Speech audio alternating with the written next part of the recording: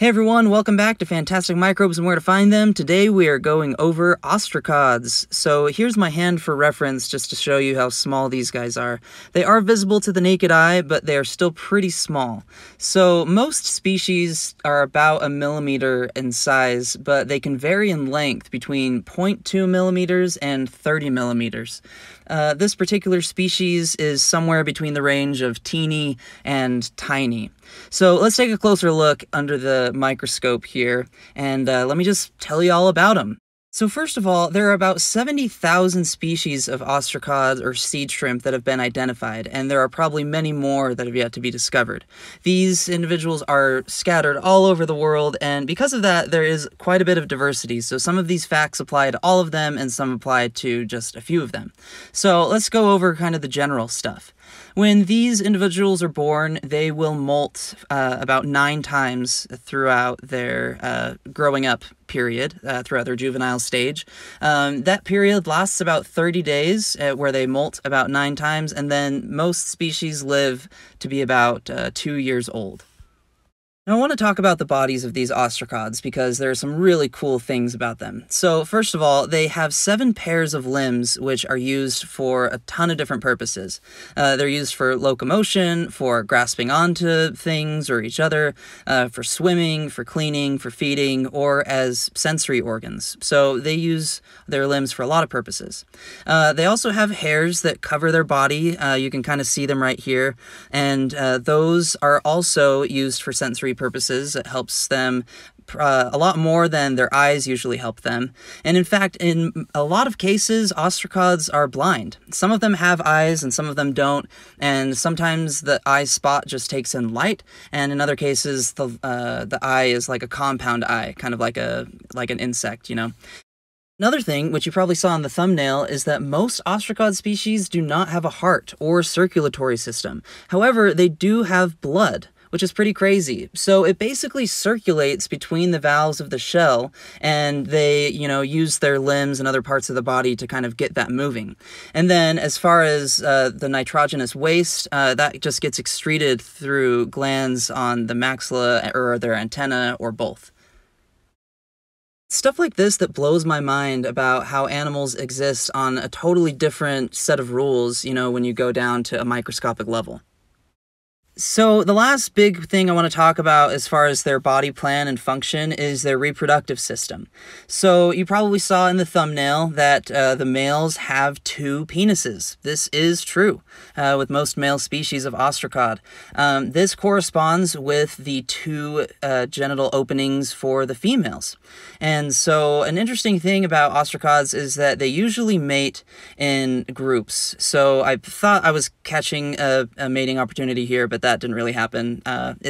Mating usually occurs in spring, and but yeah, so like I said, it occurs in groups. It's called swarming, and a bunch of them all kind of hook up and connect together. So you can probably find other YouTube videos out there. Just look up ostracod swarming if you're interested. But yeah, so pretty interesting. However, these guys didn't show any of that off because it's not mating season. So, but as far as other interesting reproductive facts, the males in the ostracod family also have the largest sperm for their body size in the entire animal kingdom. In fact, on average, most male ostracods, their sperm takes up the length of 1/3 of their body. The longest sperm belongs to an Australian species of ostracod, and it reaches over 11 millimeters in length, which is 3.6 times the length of the male. Now, you might be thinking, wow, these ostracod males are so overpowered with their crazy long sperms and whatnot. What do the females think about it? Well, I don't really know. However, what I do know is that there are several species of ostracod that have completely done without the males. That's right, there are some species of ostracod that are female only, and the females are able to clone their bodies and reproduce completely without needing to be fertilized by the male. So this is something that I've brought up before in some of my other videos, that, there are some of a certain species that can reproduce without males and then some that need the males. Now, I don't think I've mentioned, what's the pros and cons of each. Well, if you don't have any males to help you reproduce, the pro is that you don't have to waste a lot of energy looking for a potential partner, swarming and going to the right places, anything like that costs energy. Now, the con, however, is that there's less genetic diversity, which means that the species is more likely to become extinct in the long run. Now, moving on with some more reproductive facts. So let's talk about the eggs of ostracods. So most of the eggs with most species will be laid just in the water.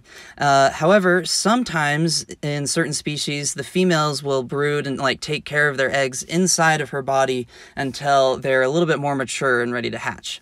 And then another cool thing about the eggs is that they're extremely drought resistant, which is really beneficial for small organisms like this. I've probably mentioned before that brine shrimp are very similar in this case. They can survive for years being dry, and then as soon as you put them in water, just give them a couple hours and they are ready to start growing.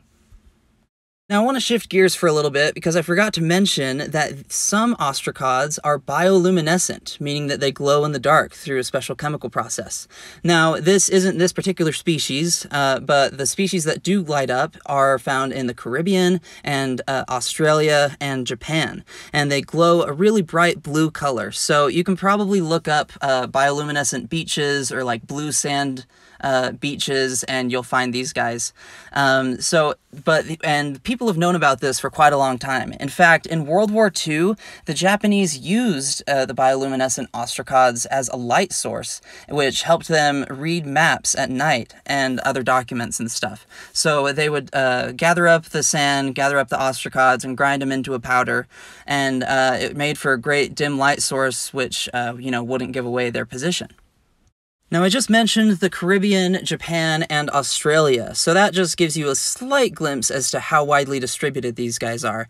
So these ostracods are found everywhere from the Arctic to the tropics, and the reason that they're so widely distributed is that a lot of them hitch rides on migrating animals like birds and things like that. Sometimes it's just, getting stuck on their feathers or their legs on pieces of algae, but other times they are eaten and they get pooped out and they survive being eaten alive. Yep, that's right, they can be eaten alive. In fact, one study recently showed that about 26% of specimens eaten by bluegill sunfish came out the other end completely unharmed. So how are they able to survive? Well, because of their body shape, they are basically like clams, and so they have really strong muscles that can seal themselves shut. And so they'll probably just seal themselves shut while they're eaten, and then, they open up once they feel like it's safe to come out.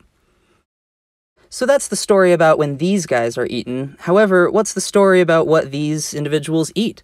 Well, because there are so many different species, there's quite a range of diets. Some are filter feeders, some are scavengers, some are herbivores, and some are carnivores. And in fact, the carnivores are pretty crazy because they can attack in groups, and they eat animals that are much larger than them, and they can eat them alive.